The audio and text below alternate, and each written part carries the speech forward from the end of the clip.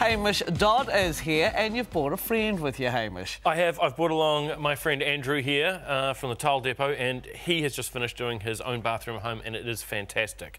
So we're going to take a look at that. Oh, nice. Okay, Awesome. let's take a look. All right, Andrew, tell us about the tiles. What have we got on the wall? Okay, so on the wall I've used a tile called Stone Marble Satin.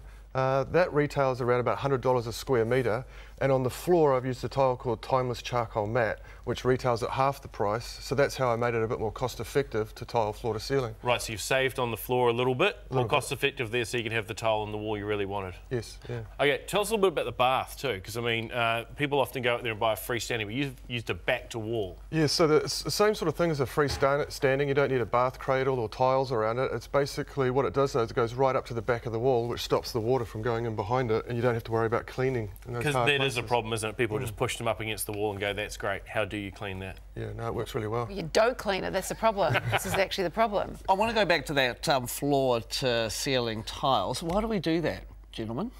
I think because at the moment it's a real trend, but people used to go halfway, but then you had paint and tile. It's just a lot easier to clean, and it looks luxury if you have basically tiles floor to ceiling. Well, what would you do if you didn't have enough money to do that? Well, that's where I would suggest maybe tiling half the walls, say, and painting the other half. Obviously, Right. which ones you tile. So if you took it, if everything was at half tile height, well, you know, by the time you take that in, just use it on half the walls. Same price, better look. Right. Yeah, it does look okay, really good. I want to talk to you a little bit about storage, because I've got a few children and I need lots of storage in a bathroom. So what have you done for storage? I've used a wall-hung vanity, which has got 2 drawers in it, which has got plenty of storage. But then to top it off, I've put a side cabinet down the side of the wall beside the bath, which basically stores a lot of towels and tall sort of products like shampoos and things like that, toilet paper. I need to get some of what I... Yes, because you need lots of toilet paper when you've got 3 boys. You do. Do we eat the toilet paper? I don't know what they do with it, but it does not stay in the toilet very long. Yeah, can I just say though, that bathroom looks incredible. You've done a fantastic job, and clearly everything from the Tile Depot. Everything from the Tile Depot. So cost effective, looking spectacular. I noticed a lot of black tapware as well. Is that on trend at the moment? It is. Although I've noticed since I've done that now, I think copper and brass seems to be coming in. But in general, I think just the plain chrome is sort of now being overtaken by using colours.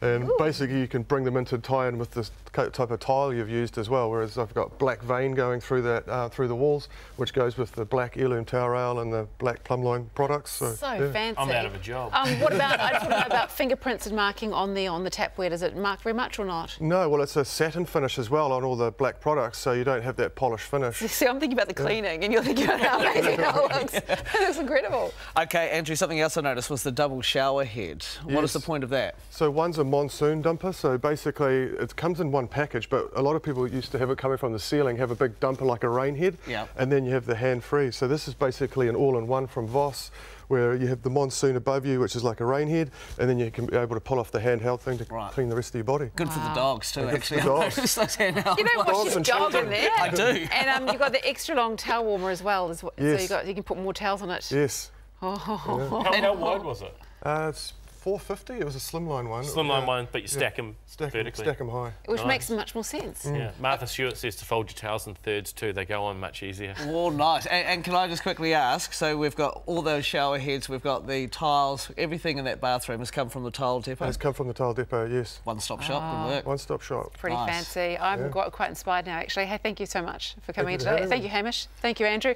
The Tile Depot proving luxury is affordable.